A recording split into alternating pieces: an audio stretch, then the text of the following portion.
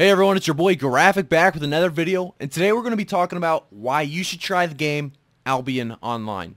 Albion Online is a medieval fantasy MMORPG developed by Sandbox Interactive. I just recently started playing Albion Online, and I would love to give you my experience with Albion after just the first couple of weeks. Like some of you, I always loved playing games like RuneScape or Diablo 3 or even World of Warcraft. I love the idea of being able to have a 99 in woodcutting without any combat skills, or only spending time doing combat skills and just ignoring the non-combat skills like woodcutting. This flexibility made me love these games for the most part. I love starting new accounts and creating my character to be what I wanted him to be. Albion Online gives you an amazing amount of freedom, allowing you to achieve any goal you put your mind to. Most of you are probably here because you know the game is coming free to play on April 10th. This is a huge deal, as this game already had a steady population of people.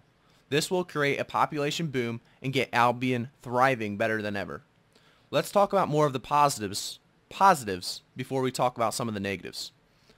Albion Online is a completely open world MMORPG, allowing you to access all the content and travel anywhere on the map for no cost in or out of the game. This allows players to wander around and explore this amazing world without having to ever return to where they began their journey, giving them plenty of experiences, including different biomes, terrain, animals, and enemies along the way. Albion Online also has no classes. We are the same class with the capability of learning any skill, whether it be a staff with a hunter hat and an assassin jacket. You can combine different combinations of gear, allowing you to create insanely unique builds.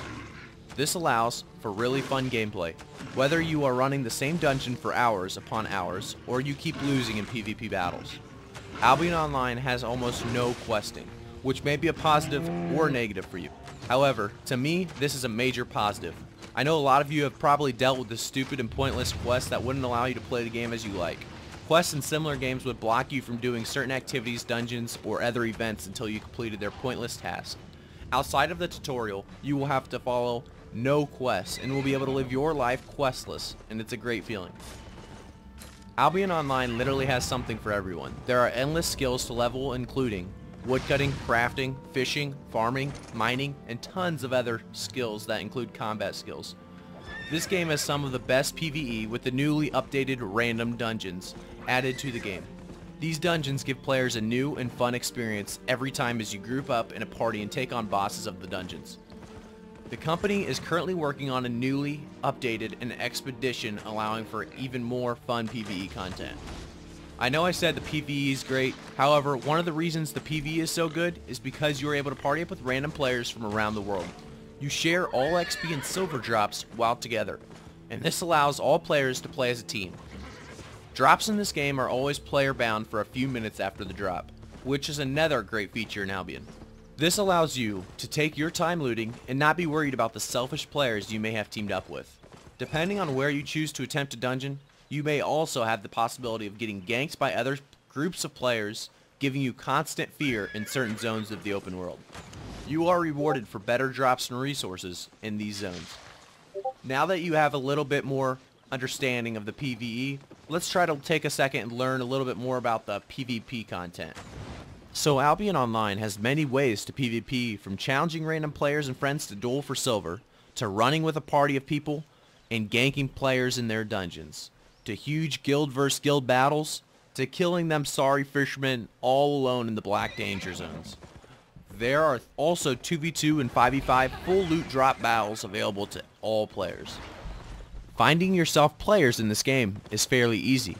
One of the best ways to improve your experience in this game is by starting or joining a guild and making friends. This game is an MMO, allowing you to play with anyone at any time. Take advantage of the party feature and guild feature. This game is much more fun with more players, as this game lacks in about two ways. One, lack of solo content. In this game, almost everything is better in a group, whether you are PvPing or running a dungeon as a group. Running a dungeon as a solo is almost impossible at higher tiers, and PvPing alone can be frustrating at times in the open world, as you get jumped by groups of other players if you mess with the wrong guy. Number 2, premium. In a perfect world, there is no premium membership.